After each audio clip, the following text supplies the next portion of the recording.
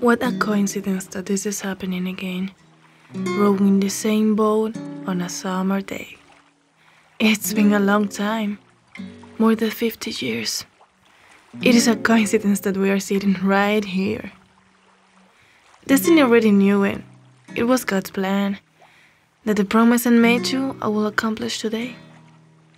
It's going to be tough to let you go, since you showed me everything since the moment I was born. Maybe it was coincidence, maybe not even at all. But I will never forget what you told me a week ago. How much you loved this lake and the summer days, and that your last wish was going to be to watch the sunset. You told me life is a gift and that love is a sword, that I need to fight for my dreams and never let them go.